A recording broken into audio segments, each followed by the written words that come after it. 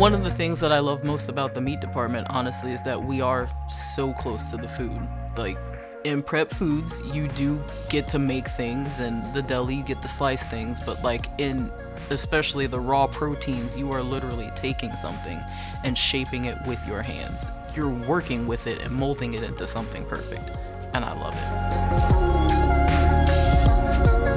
I think that's super important to have that connection with your customer and know that you entrusted someone with the most important and expensive part of your meal. My name is Brittany Moser, and I'm a butcher at the Louisville Whole Foods Market. My name is Allie Wright, and I'm a meat team leader for Whole Foods Market, West Palm Beach.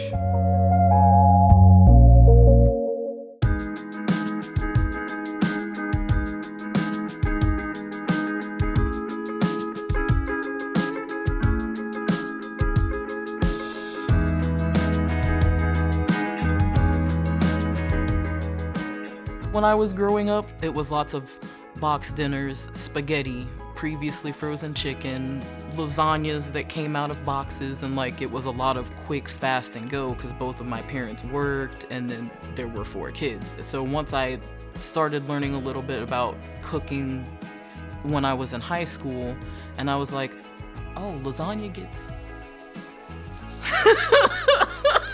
lasagna gets made.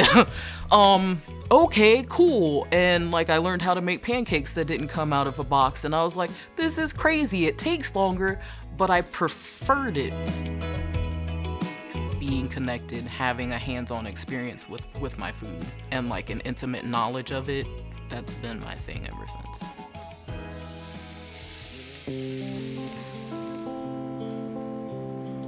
I actually started shopping at Whole Foods before I applied. I was diagnosed with Hashimoto's and just wanted to do a little bit better for my health. I really loved the vibe, I loved the team members, loved the full service, and I just kind of knew that that's where I was meant to be. I wanted to work in meat department specifically because I had a skill set before with another company.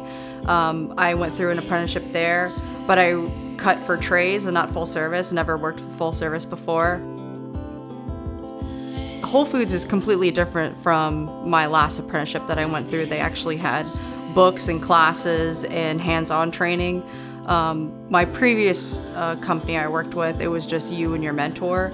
And in this setting with Whole Foods, it's more like a team effort, and everybody kind of coaches you, and you take in account of what you learn in the books, and it's all hands-on learning and shop learning.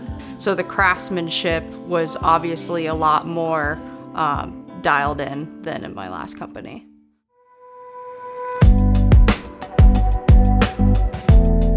I really love cutting.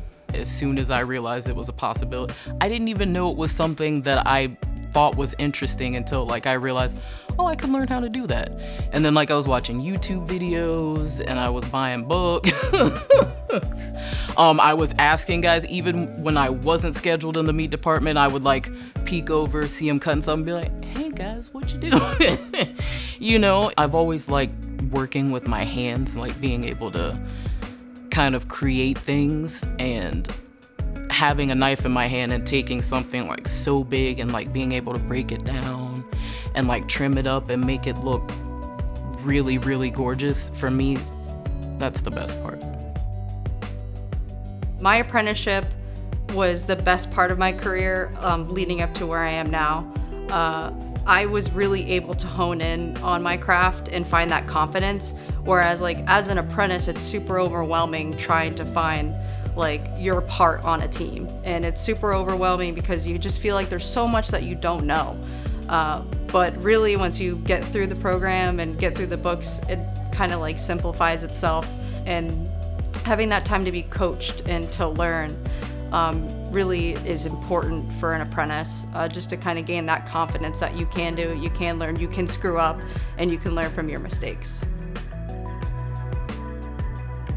We have a gentleman who's like 73 and has been doing this for most of his life, but I'm trying to get on that level. So, I mean, it's not comparable yet, but I'm trying to learn from him and learn from everybody that I feel has their strengths, and get their strengths and add it to mine. Like, yeah, this is where I want to be. cutting meat is very physically demanding.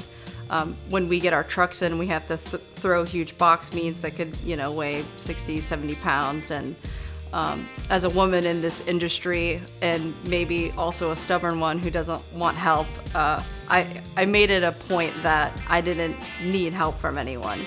So going to the gym and really strength training just to make sure that I was having good form and I wasn't going to get hurt and performing my day-to-day job. I put myself through a couple strength training phases that I know that would help me perform, whether it's like pushing weights over my head or pulling them off the floor, training my back, my legs, make sure I have strong shoulders. What I think meat cutters in general need the most is just belief in themselves and believing that you can screw up and you can make mistakes, but you can come back from that. I think it's really important for all of us to know that we can make mistakes, and just have confidence and know that if you believe in yourself, you can do it. My first, probably like half of my career was tough. I mean, I think just like anybody, butchers are just like anyone, like there's stress at work. But like, I know at the end of the day, I'm just gonna go right back to it and pick up where I left off. So I try my best to just come home and just like continue on with my life, feeding my cats or going to the gym, coming home, cooking and meal prepping.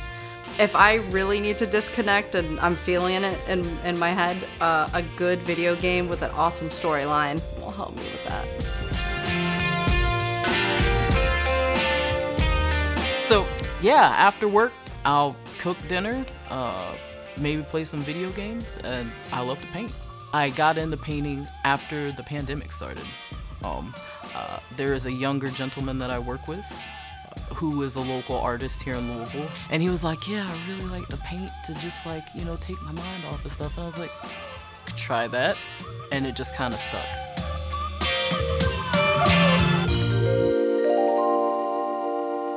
I love the meat department. I love coaching my team members and growing them and teaching them what I know.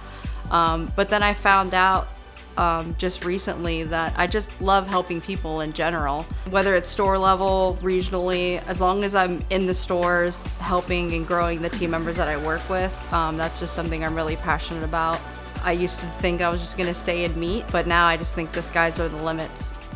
Ideally, I would just cut for the rest of my life, but also like I do have aspirations to move up in the company. I want to be a team leader of a meat department one day, and I want to work with the people that I have with me right now. I admire them a lot, and I want to learn as much from them as I can. I don't know if you guys know this, but we have an all-star team. Thanks to my team leader and his excellent leadership, and I want to keep this an all-star team. I want to be on his level.